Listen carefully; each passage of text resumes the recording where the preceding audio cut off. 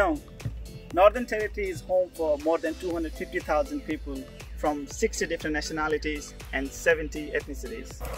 Darwin is Australia's northernmost capital city, full of prehistoric landscape, thriving wildlife, and amazing cultural experiences. Traditional rock art is my personal favorite. Don't be surprised if I tell you that there are more crocodiles in Northern Territory than people. That reminds me, you can also have a once-in-a-lifetime opportunity swimming with crocodiles.